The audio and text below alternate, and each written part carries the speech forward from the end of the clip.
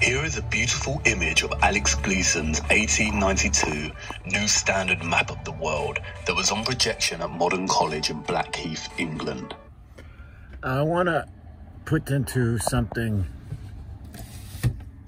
something into people's mind. Okay? Now, on the outside of these map, just inside the red, if you take that and join it together, you would have a sphere. And being the opposing Arctic. It states at the top of the map that it is scientifically and practically correct. The way Gleason's map significantly differs from standard maps of the world is in its representation of the poles. Now see, to stop their illusion, I need to point out something here. And that's this part of the map. Because inside the red was this all spread out to be the outside. Now, this part here, have they lowered the things to make it look like, but the essence, they took a side view. This is what they normally place things as. Okay? So, you cannot get the whole world at this view. So they make maps, you can get the whole world view. As you can see by comparison with a conventional world map, the primary difference in Gleason's map is that the North Pole is actually situated in the center of the Earth, and upon first glance, the South Pole, or what is known as Antarctica, appears to be missing. Upon closer inspection, however, you realize that Antarctica is indeed present and makes up the majority of landmass on the map. Antarctica in Gleason's map is an encompassing ice ring that covers the entire outer reaches of Earth. Gleason's map has become somewhat of a canonical historical document for flat earthers. Many often reposting the image on the internet and heralding it as solid proof that refutes the heliocentric model of the Earth. Or in other words, proving that the Earth is not a spinning globe in space, but a circular, flat and stationary plane. This was not enough proof for me, and while I gravitated towards the idea of a giant encompassing ice wall as a neat concept, I knew that we had a vast amount of evidence proving the existence of space, spherical planets, and entire sciences dedicated to solving the mathematical conundrums of physics. I mean, we landed on the moon, for God's sake. Surely, if the Earth was flat and stationary, then somebody would have realized by now. Now, this is the important thing about it, because they're going to use NASA to say, oh, they lied. Well, yeah, they did. They lied a bunch. But that doesn't mean they did not go to the moon. And hiding all their scientific data that they say they lost just adds to the deception. Why? Well, because they needed NASA to collect money for their project through the taxes. Now, remember, NASA was built by the paperclip file scientists from Hitler's group. So the scientists were brought over to NASA for their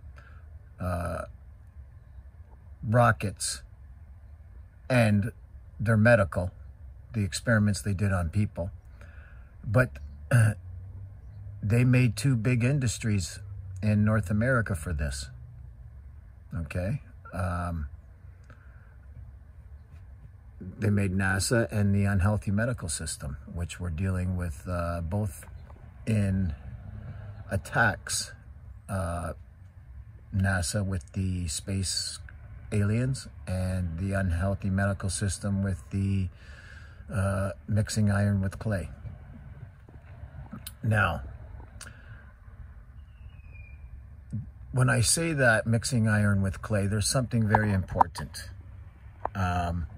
in scriptures, and I'm not going to go to it now because I want to stay on this, focus on this, but it says it causes both great and small to take the mark of the beast.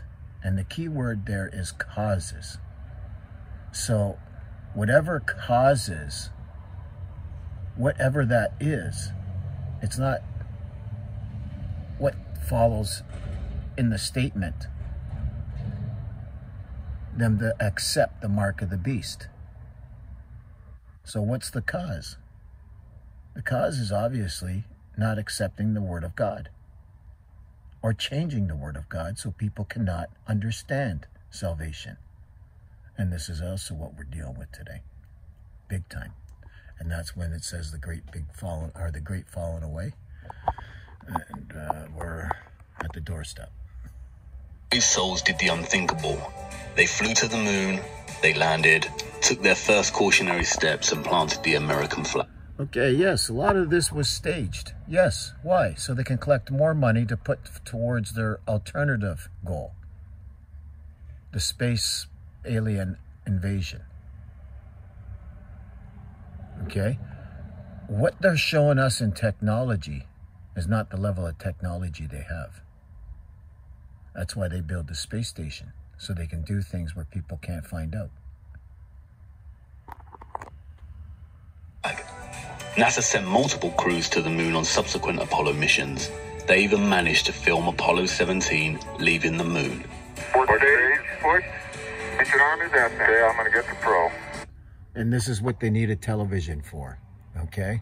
Now, they're using a lot of logic to show NASA lied, but that doesn't mean the Earth is flat. Why do they not just go and stay with how they know the Earth is flat? Because flat Earth maps were navigational over all views.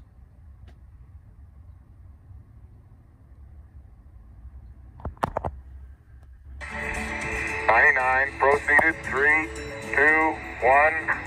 Ignition. Right away, Houston. Vector good. But wait, hold on. If this is footage of the crew leaving the moon and making the journey back to Earth, then who did they leave behind to film their craft take off? And wait, don't you think those colourful emissions on takeoff look kind of fake? I haven't seen any subsequent rockets produce these sort of dazzling colours. And I suppose they did admit that they had lost all their data from the mission. But maybe that was just coincidence. I started looking into NASA a bit more closely, and what I found was shocking. I can say with certainty that NASA is indeed lying to the world. Now this is very interesting.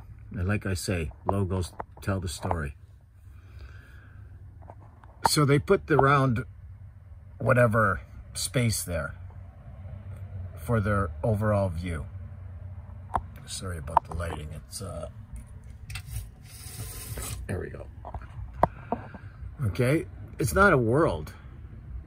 It's just a view of the space. Okay, and what's this white thing here? Well, it's got the sperm head and the tail. And there's no procreation in heaven. So how do they keep procreation? Through the false alien story. And how do you know? Because it's a lie, right? And the split tongue of the serpent.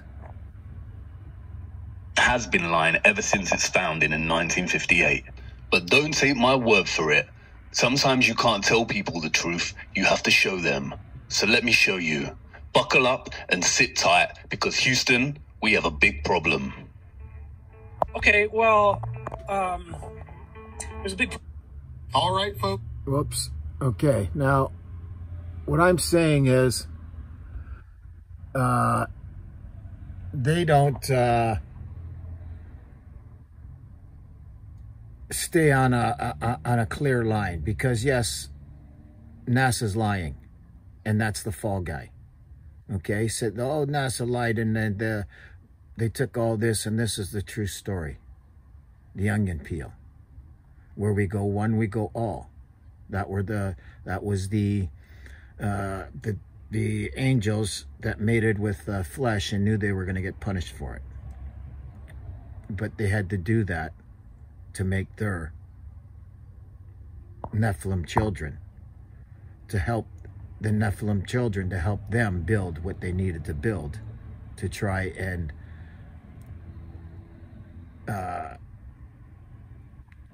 get out of judgment. Okay? It's very deep, all this. But through the little videos that I have put together, I try and focus on one thing for retention, rather than throw a whole bunch of different things at you at once. But I've got a video here I got to make up. It's going to blow people's mind.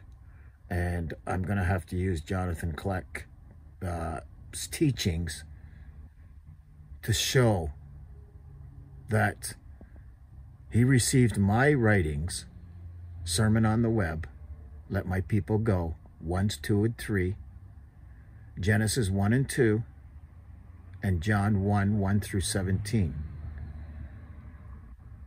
And if you understand what those writings are, and look at Jonathan's videos, he follows that teaching.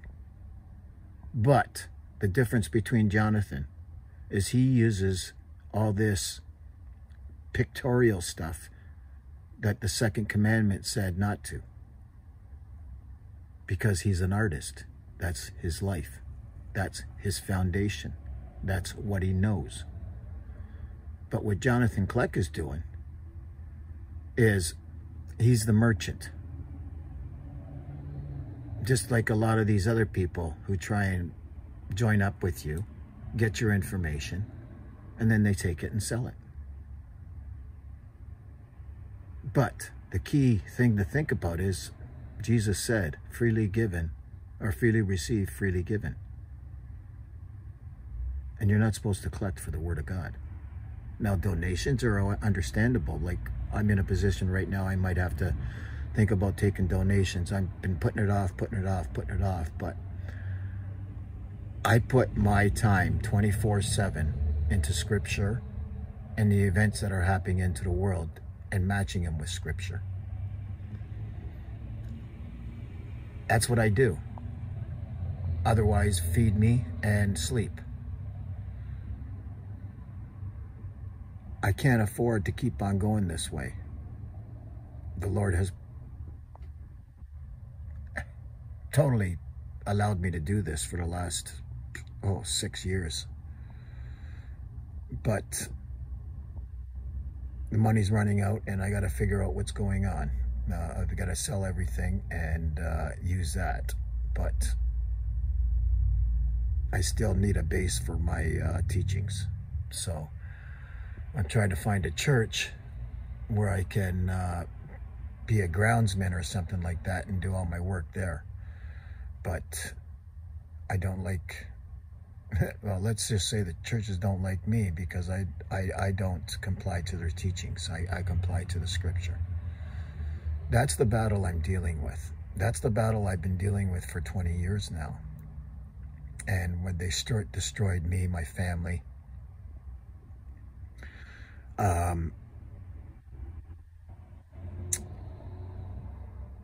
well, I'll have to put a video out for my my story. But anyways, this is getting too long for me, video, and I will have to continue on. But Jonathan received my writings. He started teaching that, but with the serpent seed doctrine added to it. And when I realized what Jonathan was doing, that's when he blocked me from his channels and all his stuff. But he was hypnotizing me for information. And with the Lord's will, this will come out and show who Jonathan Kleck really is. Because he is a fraud and a scam and a false prophet. And I give you my word on that. Though the Lord may be working through Jonathan, because obviously I thought Jonathan was a good instructor at one time. When he was doing the Mayan calendar and all that stuff, and he got my attention when I was giving him my information. And then Jonathan changed his teachings to this when he started bringing out John 10:35, well, 34 to 38, but Psalms 82, 6 through 8. He's not using 2 Corinthians 4, 4 and 5 or 2 Peter 3 either. But the explanation of this is done through Genesis 1, 2, Job 38, 30, Jude, Job 38, the whole chapter. Like, this is all engraved in my head, all these teachings, because it gives you the answer of the scriptures. But when you separate Genesis 1, 2 and say they're two different human creations, man creations, and implement the serpent seed doctrine, you're changing the scripture. Okay? Elohim, Jehovah. But I tell everybody, get on the app, Parallel Plus. Put up 7 Bibles. Alternative, King James, the Hebrew, whatever you want. And look at Exodus 6:3. And you'll understand one of the seeds Satan planted to confuse the masses. The Bible says, and his name will be Jesus, God with us, Emmanuel. So why all these other names? Oh, they're speaking other languages. Well, then speak the scripture in that language too. Don't use half a language, because that's how Satan confuses. That's the baby step of putting the foot in the door. Changing the definitions, changing the titles, because God is a title, it's not a name. And that's how he confuses the Father, the Son, and adds the Holy Ghost. So, anyways, this is all in my teachings, and hopefully this ramble on here didn't disturb too many people. I pray people are sharing the teachings anyways. I don't care if they share the videos, but the teachings, show them, or excuse me, tell them, show them, tell them. You got to break that autopilot that we put ourselves in, because we are creatures of habit. So we just go in autopilot. So what goes in our head, we just automatically use, sometimes without thinking, and gets us in trouble quite a bit, usually sins. So tell them, show them, tell them, breaks that autopilot in you. But they're scrambled at that time, so you feed them the information they need so you can get their attention. And when you get their attention with the information, then you can add a bit to get their curiosity. And that's the way I do it. That's the way that Jesus showed me. And I believe he made me dyslexic when I was a child to slow me down and not teach me the worldly ways. And then when I got to a certain age, things started grasping about spelling and that a little more. I'm still terrible, but because I do believe the English language was a language made for this time and deception. But the two witnesses will bring the confusion of languages back together again, as Jesus promised, and the word will be taught properly. And I do pray to the Father that he uses me, and my work is like John the Baptist, for these two witnesses. In Jesus' name I pray. Amen.